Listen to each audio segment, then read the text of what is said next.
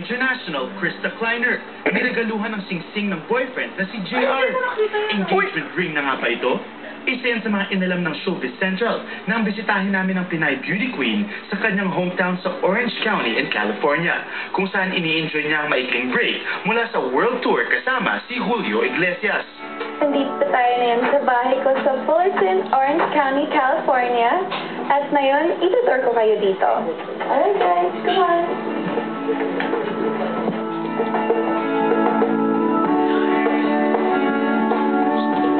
And JayR gave him to me before I left to go on tour with Julio. Well, actually, he sent it over to me kasi hindi niya ako naabutan. But he told me that this is the guy who's going to keep me company while I'm away, so if I ever get lonely or miss him at night, I can hug him. After the house tour, sinamantala na rin ng SC ang pagkakataon para kumustahin si Krista matapos umalis ng bansa a few months ago to go on tour with Julio Iglesias. After she left, nakarating na raw si Krista sa Australia, Malaysia, Japan, and Hawaii, dancing and singing with Julio Iglesias. And soon, ay sisimulan nilang ikutin ang buong Canada at United States. And this year has been absolutely amazing, so full of blessings. I couldn't be more thankful. You know, the pageant, the title, and then Julio picking me up, and then maybe not only being able to perform with an international star, but I'm able to travel the world first class with him. He takes such good care of me. Well, I've, been really open about it since the beginning. People ask me if he's made a move on me or if he's, showing any ulterior motive, and he really hasn't. He's really been like a father figure to me and giving me a lot of tips and advice because obviously he's in the same industry. He's also, educating me about every country and every city that we go to, which I feel is such a great opportunity because it's helping prepare me for the Miss International pageant. Aminado si Krista na kahit papano ay apektado rin si JayR at first tungkol sa kanyang biglaang pag-alis. Especially dahil nagkahiwalay sila sa panahong nagsisimula pa lang ang kanilang relasyon. But things eventually got okay. Lalo na nang ma-meet ni JayR si Julio Iglesias personally. This time apart, although it's difficult, it really brought us closer to each other. It was really a big test in our relationship to see if we could really support each other in our careers. Sa ngayon, full support daw ang R&B prince sa girlfriend in fulfilling her dreams. Patunay rito ang paglipad pa ni JayR sa Malaysia para manood ng show ni Krista with Julio, a visit that was filled with lots of surprises. When JayR wrote me a song and gave me, a little, well, I don't know, maybe that's a little bit personal, but he gave me something that really showed that he took our relationship seriously. Bukod sa song na binigay niya sa akin, okay, I don't know, syempre personal din yun, but I guess para sa inyo, ito po. Wow.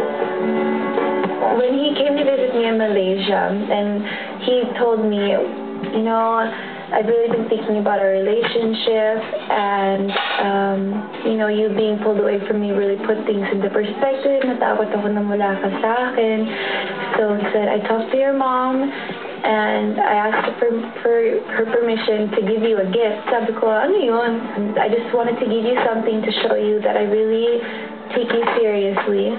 At hindi biro itong relationship natin sa akin. And I just want to give you something to show a promise to you. A promise that I will be loyal to you, that I will love you, that I will take care of you the best that I can. So here is a promise ring.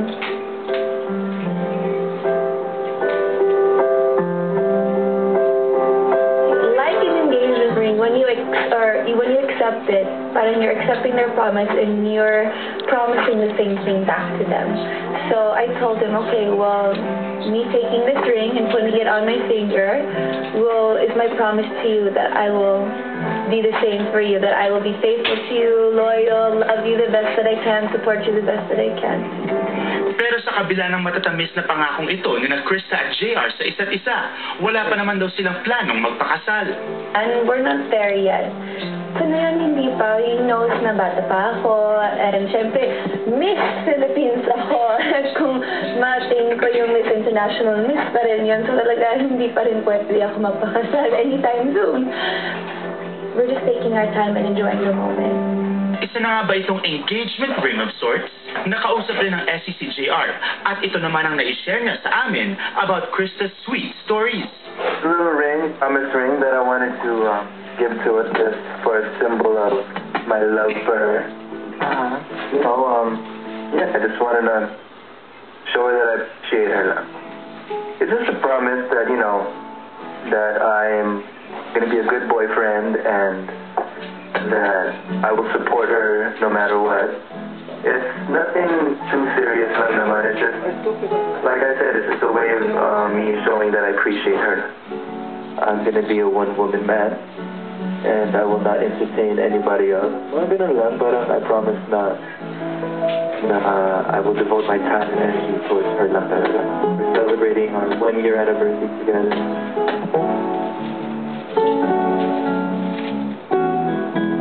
To tell everybody that I love her. She is totally an awesome person. JayR, nandito ako sa California sa bahay ko and gusto ko na magsabi sa'yo na thank you talaga sa lahat ng suporta na binigay mo sa akin at sa lahat ng pagmamahal na pinakita mo sa akin. Talaga, isa kang tunay na lalaki na sobrang proud ako na sabihin na ikaw ang boyfriend ko. I love you and good luck sa'yo and congrats sa mga shows mo at sa bagong album mo. I'm so proud of you. Alright, thank you so much.